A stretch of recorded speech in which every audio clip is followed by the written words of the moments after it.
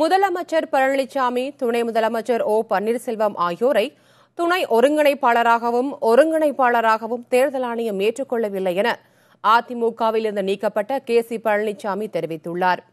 கோவையில் செய்தியாளர்களிடம் பேசிய அவர் அதற்கான ஆதாரத்தை வெளியிட்டார்.